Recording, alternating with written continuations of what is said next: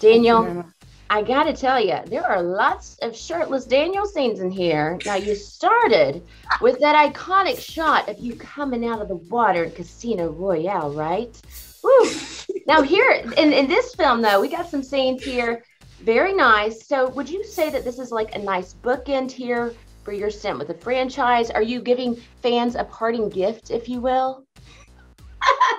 Am I making you blush, Daniel? Just so much, it's ridiculous. I can't. I don't know what to say. I don't know how to answer. You still got it, man. That you're looking amazing. You're right. That sounds very nice of you, but I'm quite embarrassed now and can't look you in the face. Daniel, come on now. You know you got it, man. No, you're so nice. He's not going to say it himself, but we can just gush and just tell him all about it. We most definitely will. I hope the movie, and it's not just me getting my shirt off. As a whole works for the fans, but you know, I was in Jamaica, I was taking a shower. Yeah, exactly. Oh my gosh. What can you do? It's great. I met your new 00. She's a disarming young woman. I get why you shot him. Yeah, well, everyone tries at least once. Daniel, look, it may be your last time as Bond, but you are going to forever live in film history as taking on this iconic role. How excited are you to say eventually to your kids and reminisce with them, like, hey, yeah, your old man did that part?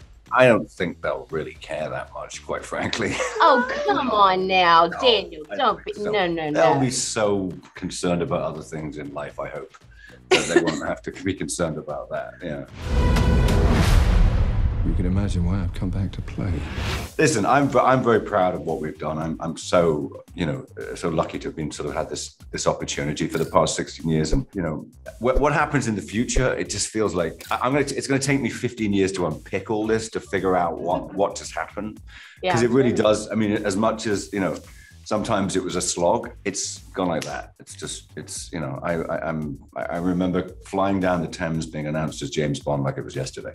Oh my gosh. Well, you have served this role so well, Daniel. Congratulations, sir. And Lashana, here you are carrying on the 007 code name forward. That is, of course, no spoiler there. But what does that mean to you, especially as a woman and as a woman of color? It's something that I've had to really take my time to think about, because I come from a working class background, Jamaican background. Me and my family have had conversations over the years of how we're going to put our mark on the world and what our children are going to feel and relish from, in the legacy that we hopefully produce for them. Even being cast in a Bond movie isn't something that was in my sphere. I'm a manifester, and I have kind of tried to manifest a lot in my career, and this just past me, I didn't even realize. The world's moved on, Commander Bond. You were 00. 2 years. So stay in your lane. You get in my way, I will put a bullet in your knee. The one that works. I thought you two would get along. So it was nice to be taken by surprise and not have to really push hard like I have done the last 10 years to even get in the room. I was really grateful to be introduced to Barbara Broccoli by a play I did in London. It was all kind of synchronicity was really very much happening around the whole thing. So now, Naomi came about. It feels wonderful, but I haven't really got the words. I'm still trying to figure it out. Maybe in a couple of years, when I'm just on a random other set somewhere, I'll be like, God, that happened. Yeah. But I don't know. And I think it's okay to not know. I think sometimes you should just process slowly and allow yourself to gather your thoughts and stay present. So I'm just staying present to enjoying the moment with these guys and celebrating everything that it is. I like that style. I like your speed to it all, but I think you're going to know very well that you more than deserve a space in that room, and you have made your mark when fans start seeing this film, because Thank you. Do an extraordinary job. Hey, Daniel, I know you're saying goodbye to this role, but we are so pumped to say hello to you again in Knives Out 2. It is not a donut hole, but a smaller donut with its own hole. And our donut It's not whole at all. All-star cast coming at us again. What was it like shooting all over Greece? And then what exactly can we expect with this? I can't tell you, but it's going to be great. It's going to be very different, and yeah, just a wonderful thing to shoot. Yeah. The name's Bond. James Bond. How would you say the role has changed your life? This role of portraying James Bond.